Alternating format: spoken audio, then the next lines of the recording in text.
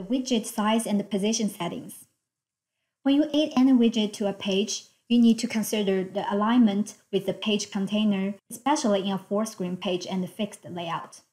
Each widget has size and position settings at the Style tab. You can decide its alignment by clicking on the sketch diagram and change the offset values. When dealing with the widget size and position, you have to understand the unit you use. There are two unit types in Experience Builder, pixel and percentage. Pixel is an absolute unit. When widget use this unit for its size and position, it is fixed and not responsive. While you can also use the percentage, this is a relative unit, means how much proportion the widget occupies in the parent container. So it is relative and responsive when the container size changes. Let Jen explain the details in the demo. I will use the full screen page to introduce the units of a widget. First, let's add an image widget. A widget needs 4 values to determine its position and size: x, y, width, and height. And the x, y has its origin. When we move the widget, the origin may change.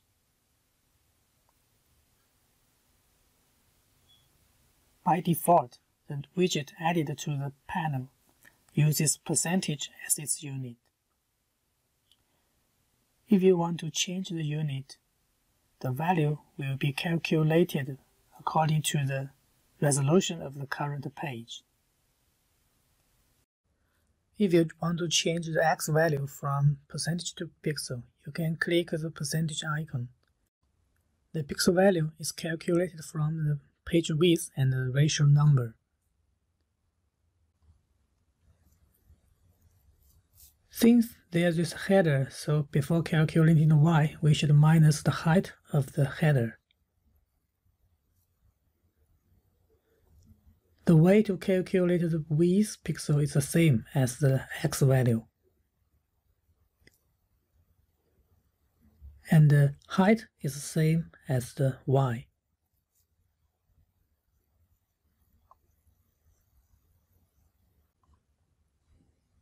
I will give you another example. There are 3 columns in this page. In the center column, the first one all uses pixels, and the second uses percentage. The third uses pixel. They are all aligned well at this resolution. But when the page is launched, they are disordered. You will be even more confused when you resize the page. The highlighted widgets uses pixel, and they have the same origin, so they stayed at the same position. The bottom left widget uses pixel too, but its origin is bottom left. It's different from others, so it will move when you resize the page. Also, you should have noticed that the width and height of the widgets use pixel keeps the same, but the percentage units changes when you resize the page. Now let's talk about the adapt mode of widgets' width and height. There are 4 modes you may see: custom, auto, stretch, and aspect ratio. Custom means you can set specific values you like. While in auto mode, the widget's width and height will automatically adapt based on its contained content. Stretch mode will let the widget fulfill the size of its container. That's the 4 width or 4 height. In some widgets, you may see another option, aspect ratio. When one of the width or height use auto mode, enabling this option will keep the ratio of width and height. Let's see the demo. In a fixed layout, the default mode is custom. It means you can resize the image as you want.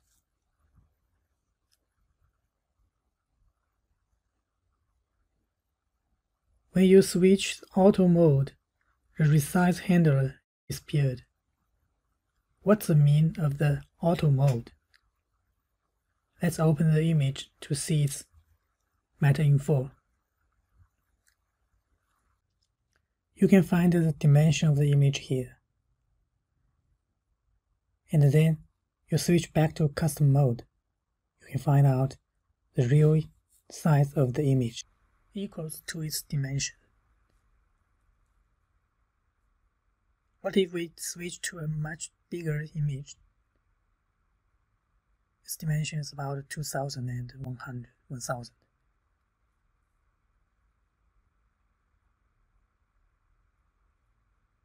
When you switch to this image and turn the mode to auto, you will find the image takes full size of the fixed layout.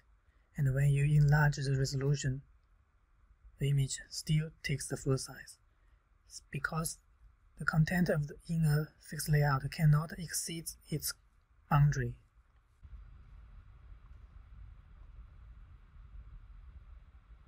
Let's see another example using text widget.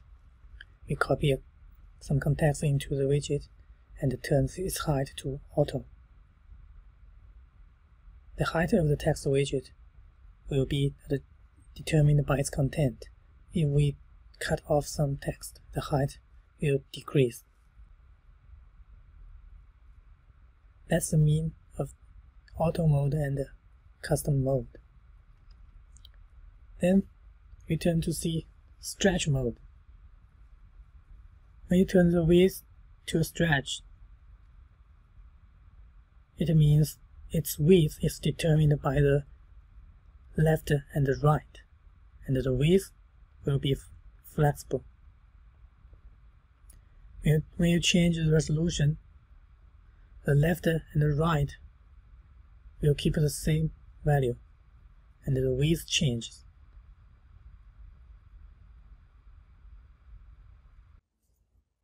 This is a stretch example. When you resize the window, you will see the difference between stretch and custom width.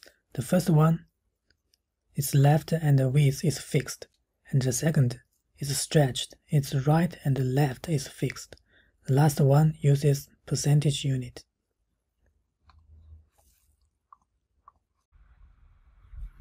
Now let's see the aspect ratio mode.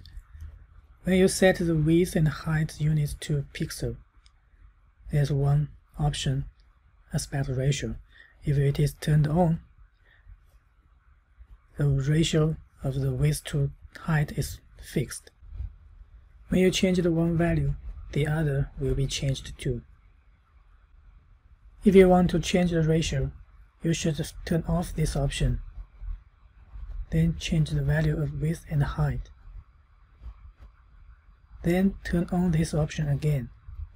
Now you get a new aspect ratio value.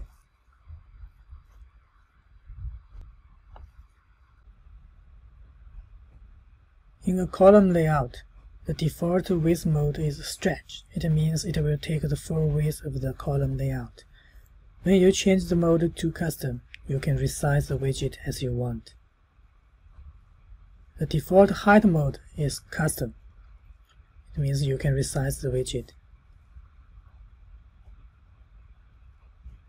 When you turn the height mode to auto, the height will be determined by its content. You cannot resize the widget directly, but you can resize the column.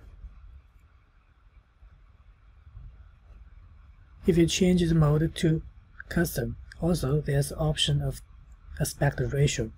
When you turn this option on, you cannot resize the widget, but you can resize the column.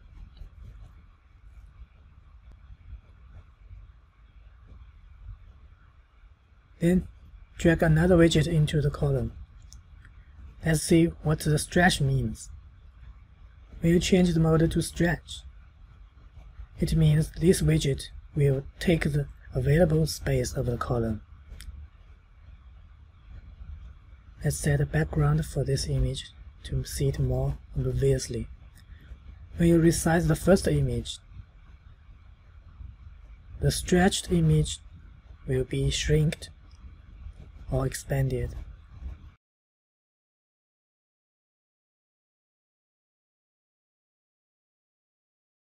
Then add another widget. When we switch the image to stretch, there's still enough space to show the widget. Then add another widget. Now the column has a scroll bar, and the widget, which mode is stretch, is very small. So keep in mind, when the column has scroll bar, do not set the height mode to stretch. In the row layout, there is no width mode. The width of the widget is determined by the 12 columns. You can resize to adjust the width. The default height mode is stretch. It means it will take the full height of the row. When you resize the row, the widget will always be the full size of the row.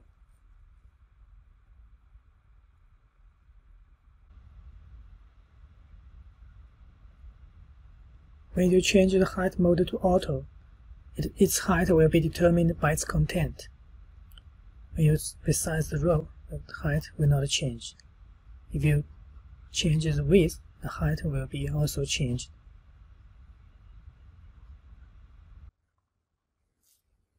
When you change the mode to custom, you can change the height of the widget by yourself.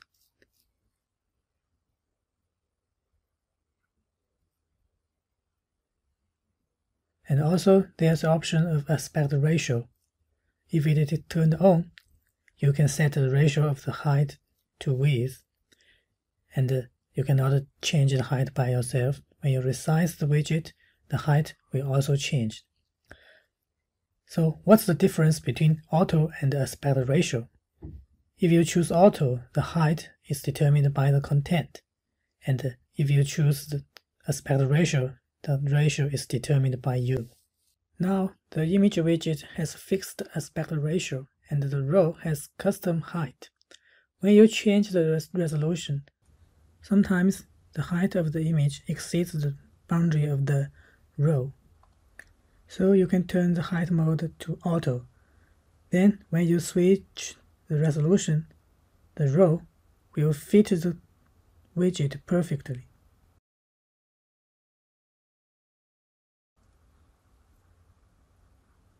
When you resize the widget, the height of the row will also be changed.